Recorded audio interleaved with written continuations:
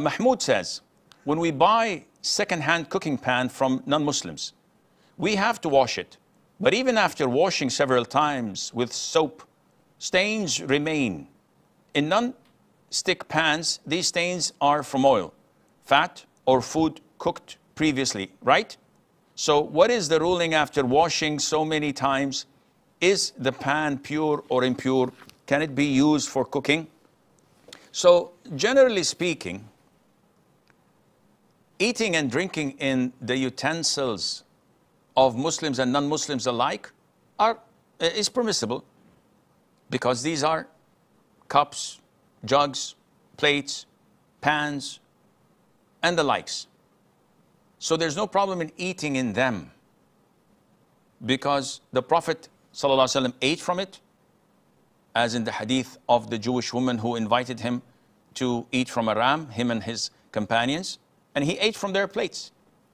As in the hadith of a Jew boy inviting the Prophet ﷺ to some lard or fat with barley that had a smell to it, and the Prophet ate from it, alayhi salatu wasalam. And of the hadith of the woman, the idol worshipper, who the companions borrowed from her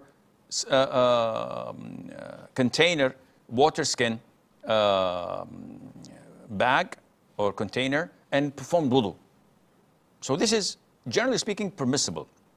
There are hadiths where the Prophet instructed the companions not to use it if there is an alternative.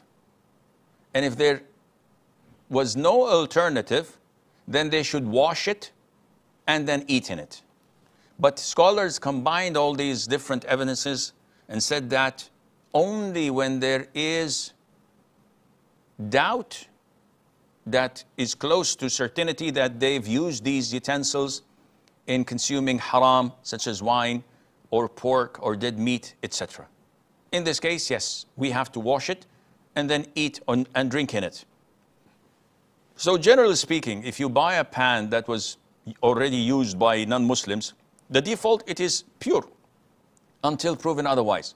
But if you have doubts that this might be from pork or haram meat, then you may wash it thoroughly.